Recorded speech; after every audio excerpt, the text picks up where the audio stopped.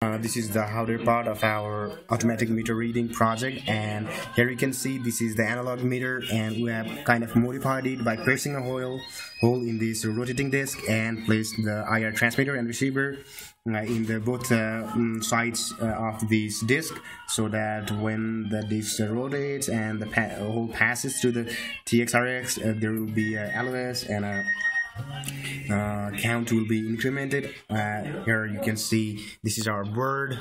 We've done it in matrix board, and here you can see the Arduino Uno, which is just 328P microcontroller, and we have made RTC by using a DS1307 chip, and these are the power supplies for DS1307 in case of power cut. So, and here is the LCD. That is a 16:2 LCD. That means there are 16 columns and 2 rows, and we have displayed the date there, and then the time and the count, and lastly that's the unit as per the count.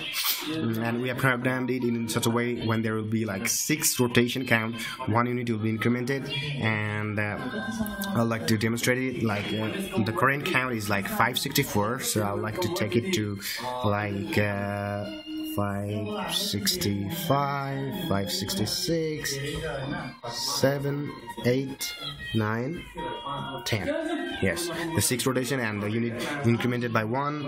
And here is the SIM 300 GSM modem, which you have connected to this board, and it will do the work of sending the consumed unit.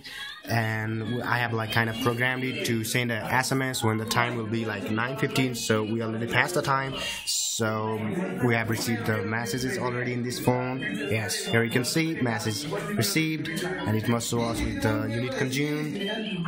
So this is 94, yes, 94 units